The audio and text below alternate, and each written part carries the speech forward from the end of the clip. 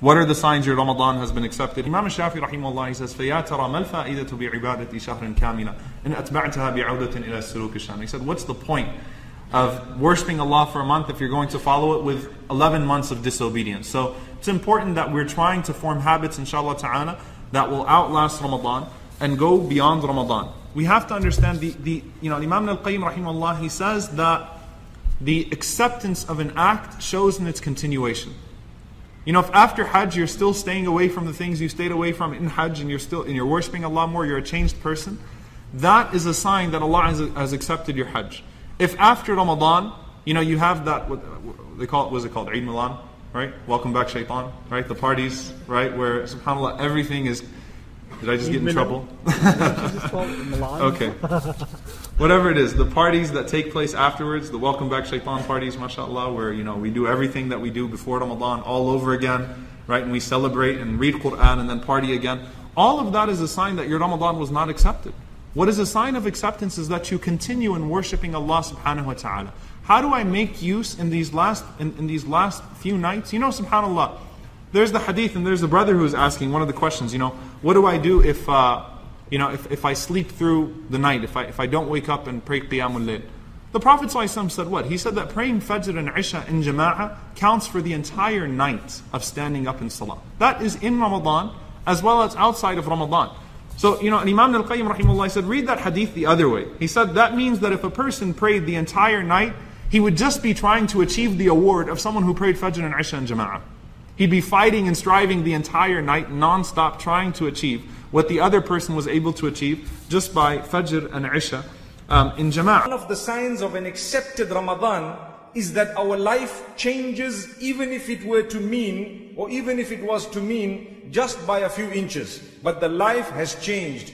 If my life changes after Ramadan, it means my Ramadan was correct. If my life becomes better after Ramadan, it means my Ramadan was correct. But if my life goes back to where it was before Ramadan, then I wasted my Ramadan. Shaitan, as we have learned from the blessed lips of Muhammad sallallahu alayhi wasallam, the devils, or the main devils, are tied up in the month of Ramadan. So what would happen is, it is an opportunity for us to develop ourselves without major interference, although the little devils are there, and sometimes we become devils ourselves. My brothers and sisters, it's important for us to know that Allah has blessed us by telling us and informing us that the major devils are tied up in the month of Ramadan. So my brothers and sisters, what they do sometimes, they keep us in a certain place, they tie us down there before Ramadan. As Ramadan goes, we happen to do whatever we do in the month of Ramadan. The day we see the Eid or the moon of the Eid, we go back to exactly where we were prior to Ramadan. What was the point, my brothers and sisters? This is why, promise Allah that this Eid, we will not engage in that which will earn the wrath of Allah or make Him displeased with us. The reason is, as soon as we see the moon, two things happen. One is, Ramadan comes to an end. That is also very sad. Eid is declared. Eid is declared. That is something happy, because we deserve a day of rejoicing after so much of worship of Allah subhanahu wa ta'ala, intense worship of Allah subhanahu wa ta'ala. But the second thing that happens, my brothers and sisters, those devils that were tied prior to Ramadan, they are released. Subhanallah. And this is why, may Allah protect us from the devil.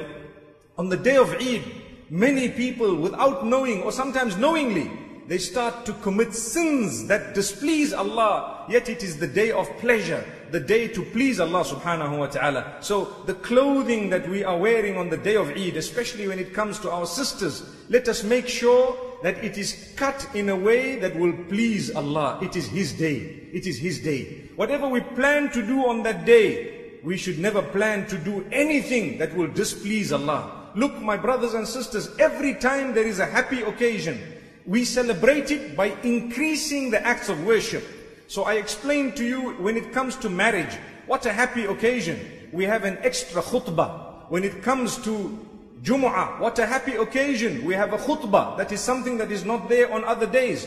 When it comes to Eid, The happiness of a Muslim is shown by extra worship. So we have Salatul Eid. We have an extra prayer on that particular day. This is how we as believers show our happiness and gratitude to Allah subhanahu wa ta'ala, by obeying Him more, by doing things that will please Him. Look at the other Eid that we will be having inshallah in approximately 2.5 months from now. We find the Eid where we will be sacrificing. That is an extra act of worship for the sake of Allah. This is how we declare our happiness. We have never been taught to declare our happiness by doing that which will displease Allah. We have meetings with the opposite sex on the day of Eid to go back and do whatever we did not do in the month of Ramadan in terms of sin. Is that what Eid is all about? Sometimes we become involved in gluttony to the degree that we eat as though we are doing qada of what we have missed in the month of Ramadan. If that is the case, we have missed the point. It is a day of eating, but it is not a day of gluttony. May Allah subhanahu wa ta'ala protect us. It is not a day when we are supposed to eat until we get sick. That is not Eid. Eid is a day when we are conscious of Allah. We thank Him for having given us a beautiful season and having come out with the forgiveness. This is why, my brothers and sisters, are you aware of the fact that the eve of the Eid, once the moon is sighted, it is known as Laylatul Ja'iza. It is known as the eve of prize giving. And this is why in one narration, the Prophet ﷺ says that Allah subhanahu wa ta'ala calls out to His angels on that eve and He asks them, what do you think the reward of a slave who has fulfilled his job is? They will say, oh our Lord, it is to be given what he was promised. So Allah subhanahu wa ta'ala says, all my worshippers who have fasted for me, who have prayed for me, oh my angels, I let you bear witness that I have forgiven them completely. It is the night of forgiveness when the prizes are given. You know, a child who has been to the school through the year and worked very hard is a child that deserves the prize. And there will be a night where that prize is actually given to the child, making the child feel happy. What about the prize dished out by Allah subhanahu wa ta'ala? And that is forgiveness and freedom from Jahannam. If I were to die now, I have no hope but in the mercy of Allah subhanahu wa ta'ala.